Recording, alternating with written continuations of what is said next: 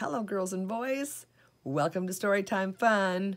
I dedicate this next story to my fast-paced and fun grandchildren, Summer, Ethan, Denver, and Violet.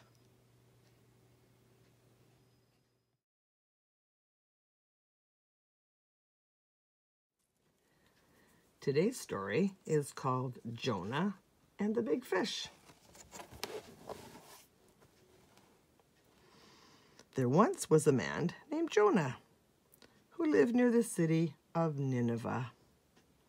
It was one of the most terrible cities around because the people there were evil and did not treat each other well.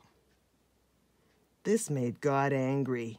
He said to Jonah, "Go and tell the people in Nineveh that I will destroy the city if they do not stop doing evil." But Jonah was afraid to do what God had told him to do. Instead, he went down to the sea and jumped on a boat that was headed far away from Nineveh. Jonah tried to forget he was running away from God, so he went to sleep.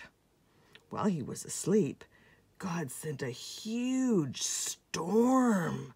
The waves hit the boat hard, and all the sailors feared the boat was going to sink.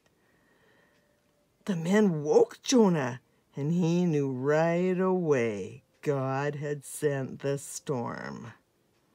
Jonah said, "I never should have been on board this ship. I should have gone to Nineveh. You must throw me into the sea. Then God will make the storm go away." The sailors looked at each other. Then they threw Jonah out of the boat.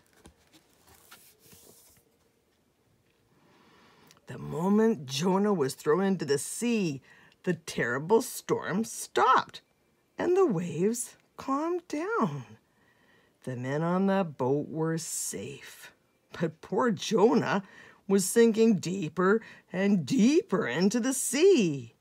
When he had almost reached the bottom, something big loomed right behind him. It came closer and closer. God had sent a big fish to Jonah. The big fish swallowed Jonah alive.